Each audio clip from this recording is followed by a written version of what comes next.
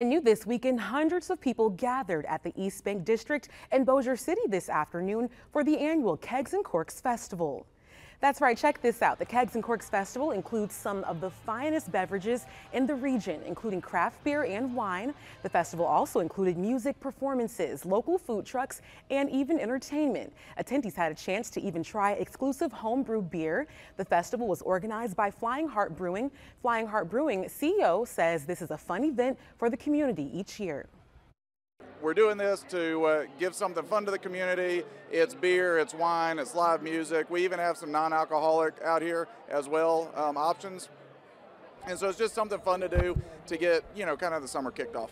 We had people who were just general admission ticket holders, and now this year, 4 years into it, we've got VIP ticket holders. We have people who are supporting this every year. They love the variety that we can bring. They love the fact that we have so many home brewers that show up that really support the event and brew these beers.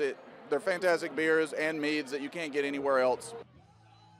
And proceeds raised from this year's festival will help support the Highland Jazz and Blues Festival that's scheduled for this upcoming September. If you missed the Kegs Corks Festival this year, don't worry. Organizers say they plan to host the event again next year.